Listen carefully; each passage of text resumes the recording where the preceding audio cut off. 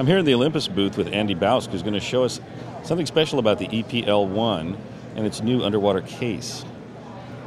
One great thing we have available for the E-PL1 is an underwater solution that's amazing. We have a great new underwater housing, which I'm going to show you right now. This is our PT E-PL1 housing for the new E-PL1 camera. What's really nice about this housing is its rotary buckle design. Makes it very easy to get in and out of the housing and place your camera inside the housing. Also, because it is a rotary buckle and not the metal clips found on some other housings, it's very easy to maintain. So all I do is place the housing in, close the buckle until it locks, and the housing is completely protected to 131 feet. Another great feature about this housing are the dual fiber-optic ports. You can plug up to 2 strobes into this housing very easily, and we actually have 2 strobes, the UFL2s, that work on the same RC feature as all of our DSLR and pen cameras.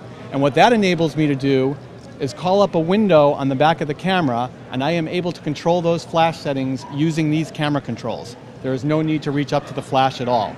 Great feature when you're underwater. Other really nice thing about the housing is, as you can see, I can use the optional electronic viewfinder, or I can compose the picture with my live view LCD screen, either or. So depending on what kind of diving conditions you encounter, you have the option of using either screen. As you can see, the housing has a lens port. This is a non-removable lens port, but what's really nice about the design of this lens port, it will accommodate several of the micro four thirds lenses.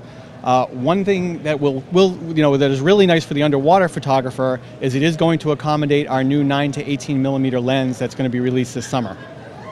Great. What is the price on that? Sean, the price of this housing is going to be $599.99 retail, and availability is expected late March.